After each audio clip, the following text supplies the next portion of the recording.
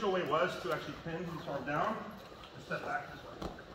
Now, personally, I would prefer the 411. I think it's easier, this angle. Prefer it, but let's go ahead and switch back to the knee lock.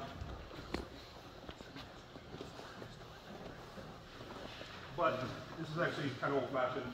Can't always get the arm. Just put your hands down. Don't stay here. Do not stay here. You get your back. Jocko's like, oh, yeah, forward still, man. So I just step. Now, Jocko, put your feet on the ground. Yeah, if he does that, I'll just pass. You can see that maybe, but I passed.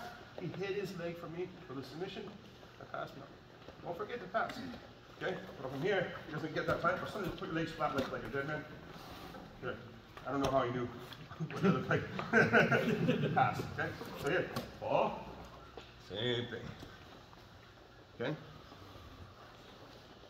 It's pretty simple. Just, I'm not going to go here. I'm not going to go too low, just right.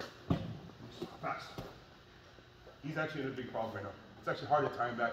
If he miraculously moved at the perfect time, yes, he could have my back, absolutely. Right? We're going to hold. Nice. Personally, I would prefer the 411, but that's for tomorrow and the rest of this week. Okay? From this angle. But that would show us how this duality is in two different directions. Questions?